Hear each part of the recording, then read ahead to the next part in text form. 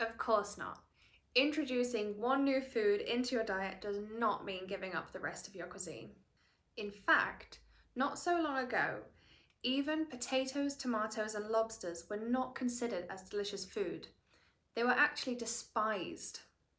Did you know that up until the early 1800s in the West, lobsters, which can now cost hundreds of euros a kilogram, were actually used as fertiliser or served as food to prisoners and slaves?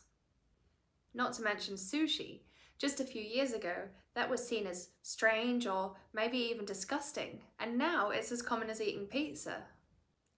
This is precisely why it is our mission here at Small Giants to open the minds and the bellies of the people here in the West to this amazing superfood, which is edible insects.